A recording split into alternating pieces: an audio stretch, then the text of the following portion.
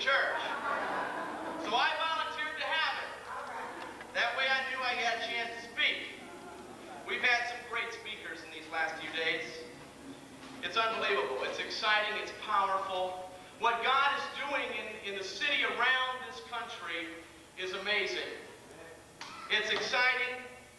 And I know that one thing that's happening as we are here tonight, and those of us who've been here for the last 3 days, is that our heads are just so swollen with all kinds of ideas and all kinds of new dreams and all kinds of new thoughts and all kinds of things that we want to go back to our own homes and we want to do.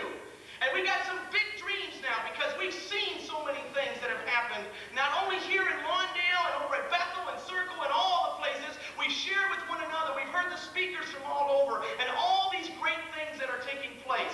And as we hear them all, we want to go home and we want to do some things. I mean, when you've heard that Bethel New Life has a budget of $5 million, I know some of you are still over there waiting to come home. You couldn't get back. And when you saw that building that Circle Urban Ministries has this afternoon, that building that was so huge that you couldn't even get through it all in your tour, you went home and you're ready to go home and dream some new dreams. I know when you saw that gym out there, I know you were envious of that. There ain't no better gym around than that gym. We got schools begging us to come and play in that gym. But that's the Lawndale gym. We'll let you use it maybe. There's so many things that we've heard, and we've heard about so many great speakers. You know, it's easy for us to dream dreams today. It was difficult for John Perkins to dream dreams. I don't know how John did it. I really don't. When I read John's book, and I've read it many times, Let Justice Roll Down, I think you got to keep reading it. You got to hear the story in jail when the fork gets stuck up his nose by white people. And God speaks to John, says, love white people. I know if John hadn't had that experience, he wouldn't love me. And many black people, when they had it, hate me because of the color of my skin. John, how did he dream? How did he dream those dreams? I don't know how you did it, John, but I'm thankful you did. But I think we're going to see some things tonight as I share that we're in a new era. It's easy to dream dreams today, friends. When you see Lawndale, you go home. I don't know what your place is like. I've been to many of them. Some are nicer than us. Some aren't as nice as us. But you want to dream. When you see other things and you hear other people's stories and how they're doing something, you've heard the story so many times, it's easy for you to take a dream home now. So easy. As a matter of fact, I think it's too easy for us in the church today and in Christian community development to dream dreams. And we got too many visionaries and we got too many dreamers out there. Because as Dolphus said last night, we got a lot of folks, and I've been in Lawndale, a short time. 15 years, and I've seen many, many people in that 15 years come with their great ideas and leave with nothing accomplished. And it's happening all over our country, and that makes the ghetto, if you want to call it that, not better, but worse. It's easy to dream dreams, and I've got a caution for us tonight that I want to talk about. And that is the caution for us that it's easy to dream dreams, but it's very, very difficult to bring them about. It's easy to dream dreams, but it ain't easy to make them happen. I moved to this neighborhood about 15 years ago, and everybody told me a white man can't live in Lawndale. But God was calling me. Dolphus said, don't go if you're not called. If you ain't called, don't go. Don't go out of guilt. Just start helping people that are there. God don't need you. He don't need you and me. We got the privilege, if he calls us, to doing what he's calling us to do. Now what we got to understand is that when I came here, people said I couldn't live here. But I thought God wanted me to do it, and so I did it. Against the advice of everybody. Except one little fellow that was a student at Wheaton College encouraged me. He said, if God's leading you to do it, do it. If God's leading you to do it, do it. But it wasn't going to be easy. Then I met a beautiful woman after living here for 1 year. Come on now. Come on.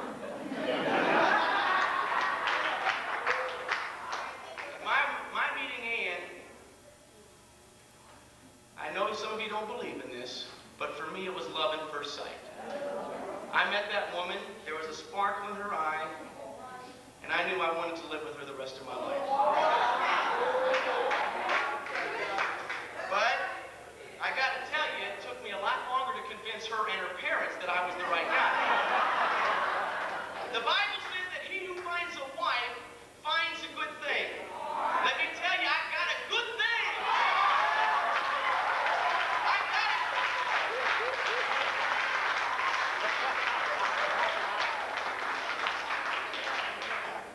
I got elected president today, so I'm going to take as much time as I need.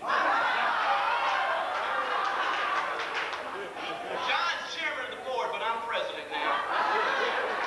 John told me take 20 minutes. I'm president. It's my church. I don't know how long we're going to be here today.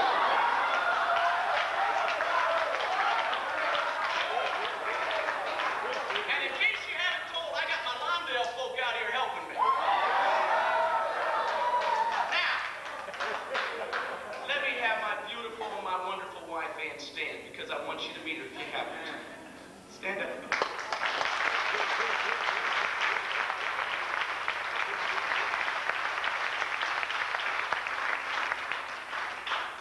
I wouldn't be here today if I wasn't married to that woman.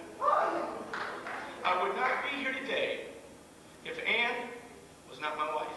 I would have given up. People don't see Ann many times on the cutting edge. They don't see her when I'm out here doing so many things. But there's no question in my mind. I would not be here today if it wasn't for Ann. It ain't easy, but it can happen. Everybody told me you can't bring no white girl in that neighborhood. That's Lawndale. Nobody goes to Lawndale. The newspaper said just in the Chicago Tribune less than 2 months ago, nobody goes to Lawndale unless they have to. You can't bring a white woman into this neighborhood. You better find a black wife. Let me tell you, I looked.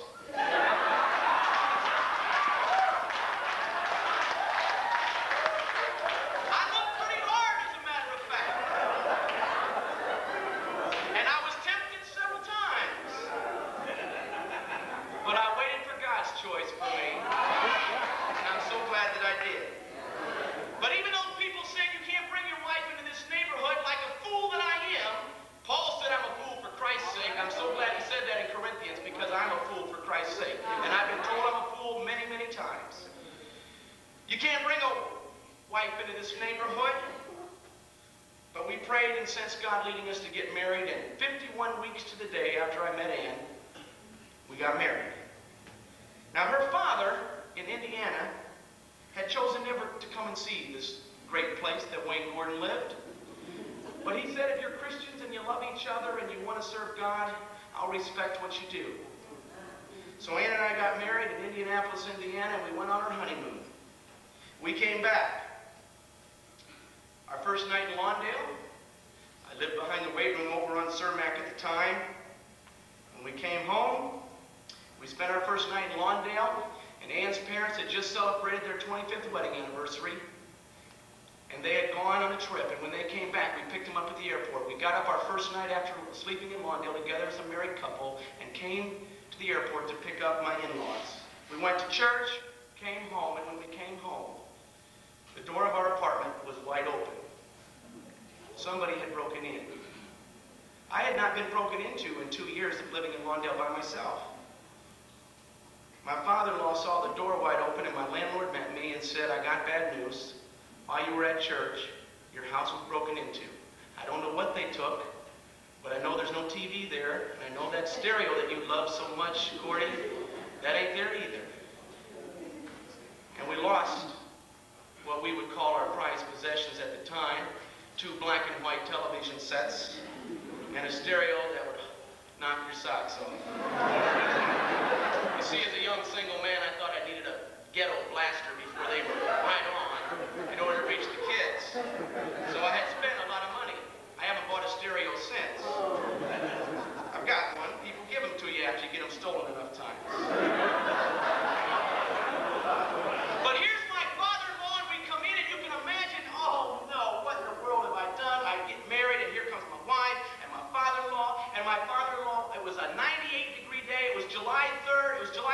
July 30th, he was going to stay for the 4th of July.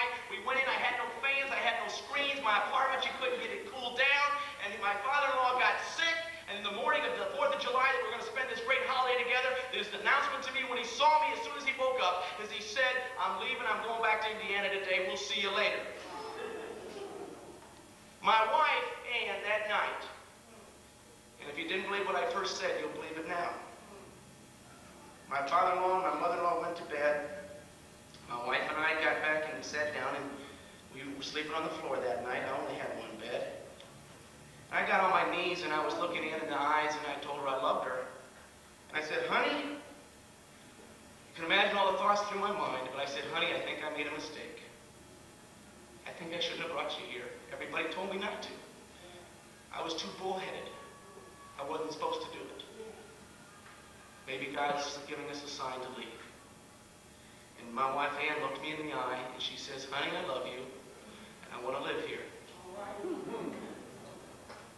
If I hadn't married Ann, I don't think I'd be here today.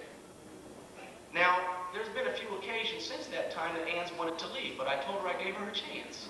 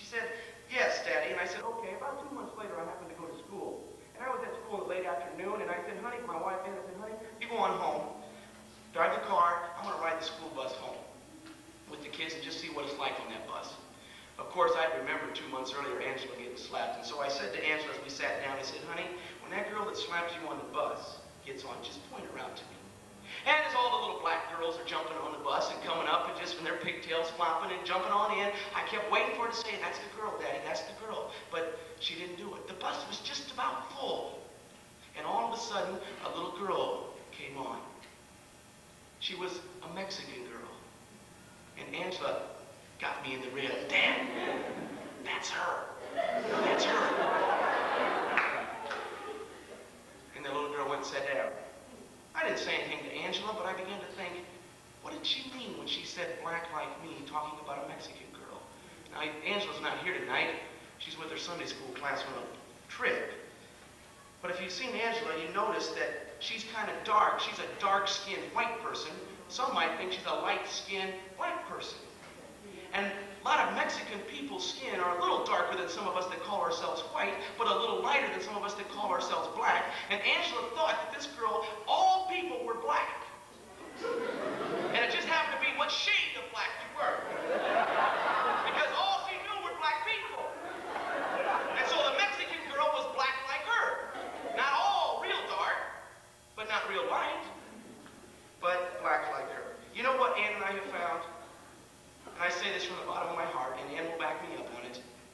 we have found that raising a family in this community is the greatest place in the world to raise a family. Our children are learning so many things. John and Vera May, when they come and spend, last night, John and Vera May, I'm going to talk about you now. They were in bed, and they were staying in our home, and they were back in bed, and we had a family meeting on the bed. They're on their night clothes. Pajamas John had on, I gave him about, 6 months ago. He had forgotten some. But we're laying on the bed. Angela's up on top of Grandpa Perkins. Angela's up on top of Grandpa Perkins. And we're just there. And for a half an hour, all we're doing is talking and having a good time and thinking about what God is doing. And we're talking about Dolphus's talk. And I couldn't believe how much Angela and Andrew, a 9-year-old and a 6-year-old, remembered about Dolphus's talk. They remembered almost every word that Dolphus said last night. It was a powerful message. We were talking about the poor. We were talking about what we ought to be doing as our own little part. Let me tell you, raising your family in the inner city is the greatest place to raise your family because your children grow up understanding the world that they live in and not a sheltered life that all they want is what they can buy at the Kmart or the Marshall Fields. This is God's way. Now let me tell you, it ain't easy, but it can happen. Now, talking about that gym. Y'all think that gym looks so great, but I wish you were here when we were building it. Amen. I wish you were here when we were building it. The day I walked into Lawndale, I had a dream of building a gym. I thought if I could only build a gym, I could win the whole neighborhood for Christ. Well, let me tell you, we've had a gym for 2 or 3 years, and we ain't that much closer than we were before.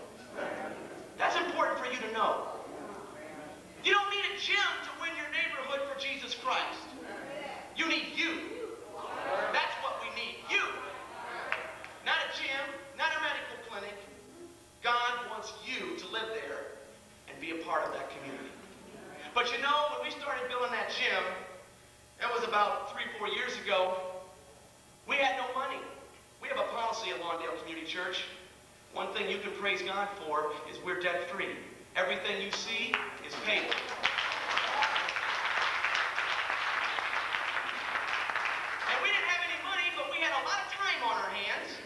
And so what we decided to do is that we were going to build that gym, but you see the ceiling wasn't high enough for good quality basketball, so we had to get a big hole. So every day after school and every Saturday, we took picks and shovels and jackhammers to break up the concrete, and then picks and shovels to break up the dirt. And for 9 months, let me tell you, 9 months, every day people were in that gym digging with shovels and wheelbarrows and picks and hauling it out into that parking lot.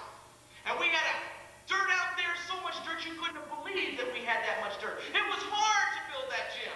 It didn't just come easy.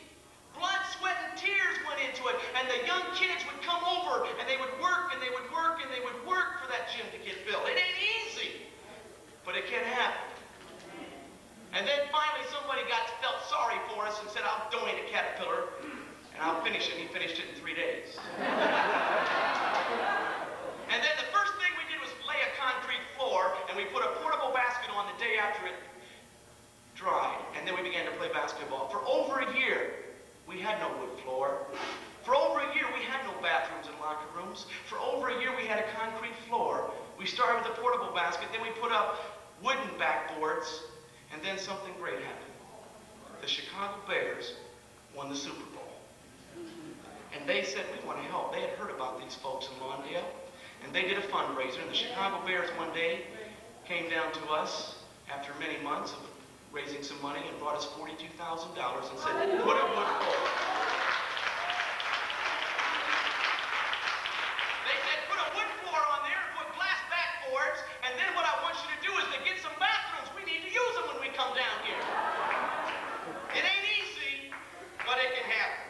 Let me tell you, you come in here, and some of you have been into the medical clinic, and some of you've all been in this room here. When we bought this building, we bought it, we had no money left after we bought it. One man said, if you're going to think you can do that, I'll give you some money. We got $25,000. We thought we were rich. $25,000. I thought I was the richest man on the west side. Maybe in all of Chicago.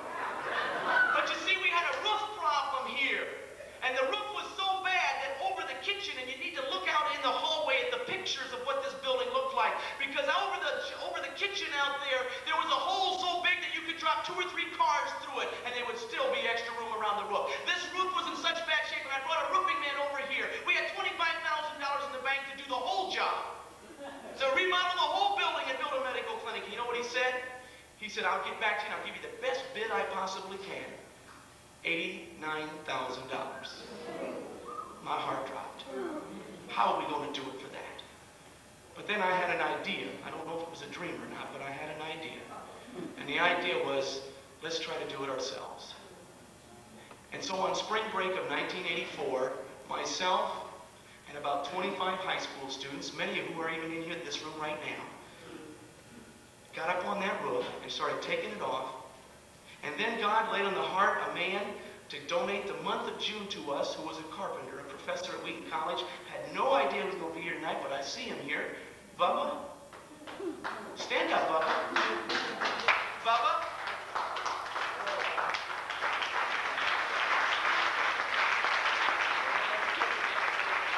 Bubba came and gave us every day in the month of June, and we rebuilt this roof, and when the roofers came and put it down, we saved $50,000 by doing it ourselves. Praise God. Now, we still needed more money, but it kept coming in. You see, it ain't easy, but it can happen. How does it happen? You begin to start one step at a time. That medical clinic over there didn't just happen. We got a guy by the name of Dr. Art Jones. In 1978, Art was in Africa thinking that God was calling him to the foreign mission field. He had been coming to our church, and God tapped him in Africa, and he said, look around here, son. You see all these missionaries? Art said, yeah. He says, I can get them to come to Africa, but I can't get them to go to the west side. I want you on the west side in Lawndale. And Art said, I'll go. Art came back from his mission trip in Africa and said, Gordy, I'm going to open a clinic to the church at Lawndale. I said, fantastic, we'll be ready for it. That was 1978. In 1980, Art and Linda moved into this community. Then in 1980, we began to think and pray and plan. And in 1984, the clinic opened. A lot of time went into there. Look out there in the hallway, and you'll see this little funny-looking skinny guy with glasses on and a wheelbarrow of concrete. That ain't no concrete worker. That's Dr. Art Jones. You see, it ain't easy to open a medical clinic. You got to work for it. You got to go for it. But it can happen. It can happen. Oh, we got to understand that you can dream lots of dreams. But it ain't easy for them to come true. It can happen. There's 2 keys that I want to leave with you tonight. I'm not going to give you no watered-down message. Are we really ready to dream some dreams? Are you really ready? Don't be talking about giving no 5 and 10 years to urban ministry. Don't go talking about I'm going to stay there for a little while. You see, I want to tell you, we don't need any more John Perkins in this world. We really don't. John is our Moses. John came and dreamt some dreams. And then he took those dreams and he redeveloped them and took them and he's taken them all over the country. We don't need no more John Perkins. But we need more David and Mary Nelsons, and we need more Dolphuses, and we need more Melvin Andersons, and we need more Glenn Carines and Raleigh Washingtons, people who invest their lives in the community and stay there not for 5 and 10 and 15 years, but they stay there for their life if God calls them to do that. Not 1, 2, 3 years. Because it ain't easy for it to happen. We don't need no 5 and 10-year commitments out of folk. We need people that give their lives. If God calls you out, fine, please go. But like David said, ain't nobody getting him off the west side after putting in 25 years. Praise God. Praise God. And I don't want to hear any compromising on these 3 R's. Don't go ahead and 4th and 5th. You can do whatever you want in your own church. But we got to go for those 3 R's, and we got to go for them with all the gusto we can get. A few months ago, a couple that lived out east called on me and said, we got to come and see you. We're burning out. We're having a hard time. I said, come on. They came. And we sat down over lunch together. We began to talk, and they gave me all this scenario. And the thing that they gave me, they said, you know, the pastor of the church has moved out of the community. We're the only ones living in the neighborhood anymore. And we all get the idea that maybe we ought to live in the suburbs and come back and pastor the church. What do you think of it? You know, it's kind of hard when you look right across the table, to be honest with folk. But I looked at him, I said, I know you didn't drive all these miles to talk to me and let me give you a bunch of baloney. I'm going to tell you what you do. You You either stay in the neighborhood and pastor the church. If you move, you resign as the pastor and you go pastor someplace else. I told it to him like it was. And you know what he said? I needed to hear that. Don't be watering down what we're trying to do. There's other movements going on. There's other things happening. But this is a movement that's incarnational. We live in this community. This ain't their community. You ain't never going to hear me say their. This is my community. This is my house. This is my church. Because we live here. We don't need to water things down. Now, we're going to go for it or not. I hope we're going to go for it. Now, here's my 2 keys. I still haven't got to my keys. But I'm on my last page of notes, John. 2 keys. The first one, we don't have to be very smart to understand. It's found in Matthew chapter 22. A knucklehead lawyer says to Jesus, what's the greatest commandment? Jesus said, that's simple. The greatest commandment is to love the Lord your God with all your heart and all your soul and all your mind. And we know the second one, and CCD people are great at loving their neighbors. If you're not, then you're in the wrong business. But sometimes we get so busy loving our neighbors and creating programs that we forget number 1. The first key to what we're trying to do is to love God with all of our heart, soul, and mind. We need to be people who love God. That's got to be our number 1 priority, is putting God first in our lives. Whatever that takes, whatever that means, that's what we have to do. That's the key to making dreams happen. Not to dreaming new dreams, but to putting God first in our lives. You know what? When we put God first in our lives, God makes things happen. I know many times I've looked around and I thought, what in the world is going on here? I don't understand. I can't. What is happening? This is too big for me. It's too marvelous. Out there in the gym, you hope you've seen our banner. There ain't no names on that. It's in burnt orange and navy blue for the Bears. That's the Bears' colors, but their name ain't on it. But it's the Lawndale Miracle. And at the bottom of it, there's a Bible verse, Ephesians 3:20. God was able to do exceeding abundantly beyond all we ever ask or dream. That's what God can do. When we put God first in our lives and say, God, use me in any way that you want, then God makes our dreams happen. That's what we have to do. But don't try to make the dreams happen on your own. Now, it takes hard work. But you've got to put God first. The second thing. The second key to making these dreams a reality. It's easy to dream dreams. It's hard to bring them about. The second thing is being committed to the worshiping community. You know, God didn't ordain Circle Urban Ministries, but He did Rock Church. God didn't ordain Bethel New Life, but He did Bethel Lutheran Church. God didn't ordain Lawndale Christian Health Center or Lawndale Christian Development Corporation, but He did Lawndale Community Church. Let me help you understand that God's ordained institution in the world is the church. The church is God's idea, not my idea. The church is God's dream, not somebody else's dream. And so we have to make sure that the church is at the center of what we're doing. Let me tell you, here in Lawndale, as the church deacons oversee everything that goes on here. They know the church brings us back to reality. We come together, we worship together, and then we struggle together, and we dream together. We have to be sure that we are centered on the church in the community, not the church at large, but the church in the community that we're striving to reach for Jesus Christ. That is the key. If we lose the church, we lose the movement. And the movement, I think, is what God would have for us to do. Hear me on that, please. Don't have a whole bunch of new little independent organizations out there. That ain't what God needs. God wants the church to do its thing. Bethel Lutheran Church, self-supporting, now reaching the west side for Jesus Christ. That's what God wants to have happen. We don't need no more Young Life, Youth for Christ, and all these other things. We need the church to be the church. We need the church to be the church. And the church is about loving people. That's what we need to do. This church and the churches that we talk about need to be here. My heart is a little heavy tonight. Some have left. Gone home, that's great. They're probably probably the ones that don't need to hear what I say because they're going home. They want to be at their church tomorrow. But I'll tell you, my heart is a little heavy that we're going to go home and dream all these big dreams.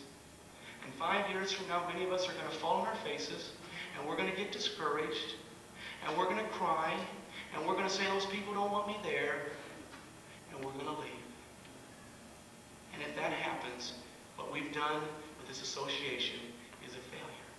I don't think God needs any more John Perkins, but what God wants, not Moses's, but Joshua's, to stick in there, to take the land for God, and to stick with it until the day we die.